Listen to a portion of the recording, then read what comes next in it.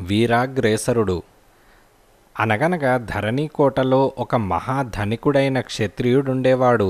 ఆయన పేరు శూరవర్మ. ఆయనకు ఒక చక్కని కుమార్తె ఉండేది. ఆమె పేరు మాలిని.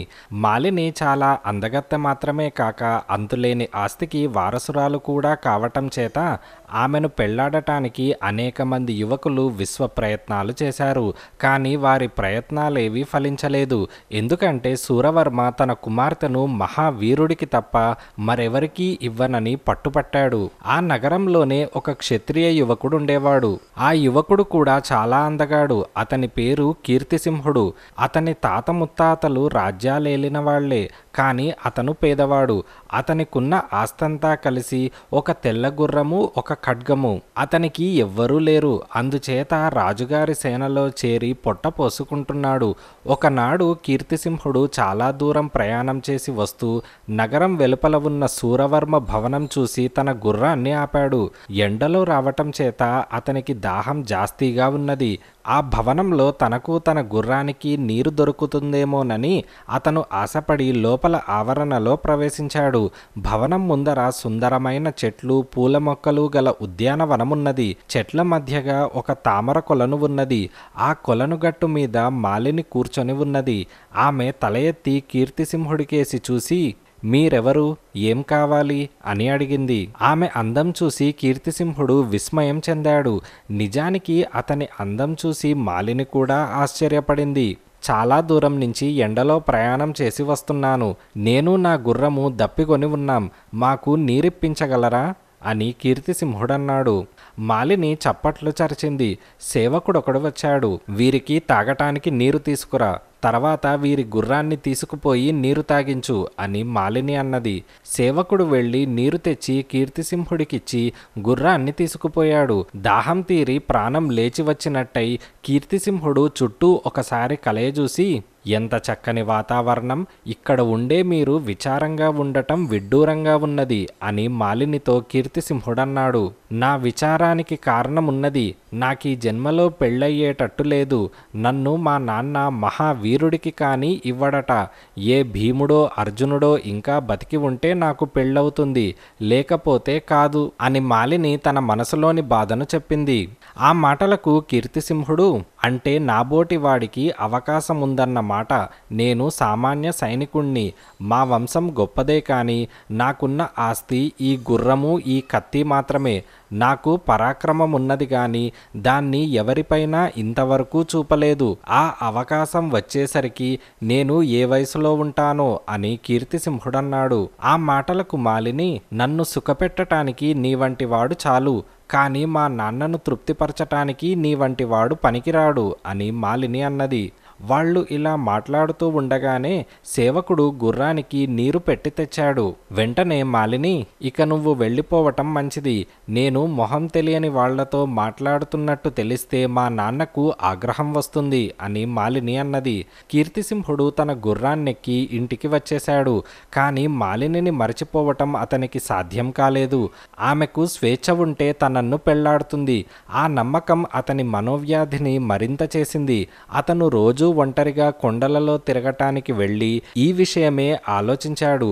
ఒకనాడు అతను కొండలలో తిరుగుతూ ఉండగా ఒక గుడిసె, దాని ముందు కూర్చొని ఉన్న ఒక వృద్ధురాలు కనిపించింది. ఆమె అతన్ని చూస్తూనే, బాబు, ఏమిటి నీ విచారం అని వృద్ధురాలన్నది.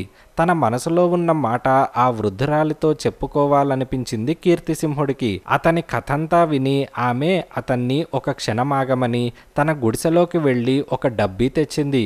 ఈ డబ్బీలో ఒక చిన్న సాలీడు ఉన్నది.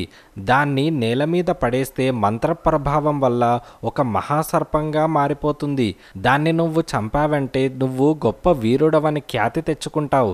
దీని సహాయంతో నీ కోరిక నెరవేరుతుందేమో చూడు అంటూ వృద్ధురాలు ఆ డబ్బీని కీర్తిసింహుడికిచ్చింది. మర్నాడు కీర్తిసింహుడు ఆ డబ్బీని తన దుస్తుల్లో దాచుకొని శూరవర్మ ఇంటికి వెళ్ళాడు.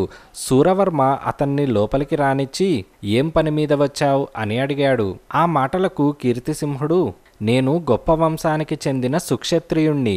మా తాత ముత్తాతలు రాజ్యాలేలారు. విధి వక్రించి నేను సాధారణ సైనికుడిగా ఉంటున్నాను, పేదవాణ్ణి కూడా. నాకు మీ కుమార్తెను పెళ్లాడాలని కోరిక కలిగింది. ఈ మాట మీతో మనవి చేయటానికి వచ్చాను అని కీర్తిసింహుడన్నాడు. శూరవర్మ అతన్ని యగాదిగా చూసి, మరి నీ శౌర్య పరాక్రమాల మాట చెప్పు, మిగిలిన విషయాలతో నాకు పని లేదు అని శూరవర్మ అన్నాడు. ఆ మాటలకు కీర్తిసింహుడు, నేను కొత్తగా చేరిన సైనికుణ్ణి. 1-2 దొమ్మీలలో పాల్గొన్నాను గాని పెద్ద పెద్ద యుద్ధాలలో ఇంకా పాల్గొనలేదు. కానీ అవకాశం దొరికితే ఎంత శౌర్యమైనా చూపగలను అని కీర్తిసింహుడన్నాడు. ఆ మాటలకు శూరవర్మ, ఏమైనా సాహసకృత్యాలు చేసి నాకు కనపడు, ఇప్పటికి నువ్వు వెళ్ళవచ్చు అని శూరవర్మ అన్నాడు. కీర్తిసింహుడు తల వంచుకొని వచ్చేస్తూ ఒక కిటికీ పక్కగా వచ్చి తన డిబ్బీ తెరిచి అందులోని సాలీడు కింద పడేశాడు. మరుక్షణమే బయట నుంచి పెద్ద కలకలము, హాహాకారాలు వినిపించాయి. అందరూ పరిగెత్తుకుంటూ బయటికి వెళ్లారు. శూరవర్మ కూడా వెళ్ళాడు. బయట ఒక మహాసర్పం బుసలు కొడుతూ భీభత్సం చేస్తున్నది. చూస్తారేమిట్రా, దాన్ని చంపండి అని శూరవర్మ కేకలు పెట్టాడు. కానీ ఎవ్వరూ కదల్లేదు. ఆ సర్పానికి వీలైనంత దూరంగా అందరూ పారిపోయారు. మహారాజా, దాన్ని చంపటం ఎవరితరం? అది మామూలు పామా, మహాసర్పం అని అందరూ అన్నారు. వెంటనే కీర్తిసింహుడు, ఉండండి, దాని సంగతి నేను చూస్తాను అని కీర్తిసింహుడు చెప్పి కత్తి దూసి మహాసర్పాన్ని సమీపించాడు. అది అతన్ని తోకతో విసురుగా కొట్టడానికి ప్రయత్నించింది. కీర్తిసింహుడు పక్కకు దూకి దాని తోకను తన కత్తితో నరకడానికి ప్రయత్నించాడు. కానీ పాము కత్తివేటుకు తప్పించుకున్నది. ఆ మాయాసర్పానికి కీర్తిసింహుడికి చాలాసేపు తీవ్రమైన ఘర్షణ జరిగింది. ఆ సర్పం తనను తోకతో కొట్టటానికి, శరీరంతో చుట్టటానికి, నోటితో పట్టటానికి చేసిన ప్రయత్నాలన్నిటి నుంచి కీర్తిసింహుడు లాఘవంతో తప్పించుకున్నాడు. అతని కత్తి దెబ్బలను పాము కూడా చాలాసేపు తప్పించుకున్నది. కానీ చివరకు కీర్తిసింహుడు సర్పం తోక నరకగలిగాడు. ఆ తర్వాత ఆ సర్పాన్ని బలహీనపరిచి దాని తలను తన కత్తితో చితక పొడవటం సాధ్యమైంది. ఈ భయంకరమైన యుద్ధాన్ని చూస్తున్న వారందరికీ ముచ్చెమటలు పోశాయి. శూరవర్మ ముఖాన ఆనందం తాండవించింది. ఆయన కీర్తిసింహుణ్ణి సమీపించి భుజం తట్టి, భేష్ భేష్, నువ్వు నిజంగా వీరాగ్రేసరుడివి అని తన సేవకులకేసి తిరిగి, ఇతన్ని తీసుకుపోయి చక్కగా తలంటి స్నానం చేయించి కొత్త బట్టలు కట్టబెట్టండి, పోయి పురోహితుణ్ణి పిలుచుకురండి అని శూరవర్మ తన సేవకులను ఆజ్ఞాపించాడు. తర్వాత కొద్ది రోజులకు కీర్తిసింహుడు ఒక సంచి, ఒక చిన్న డబ్బీ తీసుకొని కొండలలో కాపురమున్న వృద్ధురాలు వద్దకు వెళ్ళి, ఇదిగో నీ బహుమానం, ఇది నీ డబ్బీ అని అన్నాడు.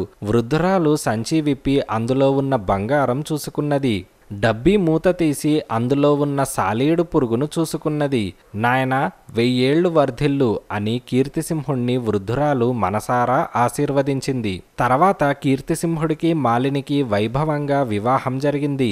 శూరవర్మ తర్వాత కీర్తిసింహుడు ఆ రాజ్యానికి రాజై చాలా కాలం రాజ్యపాలన చేశాడు.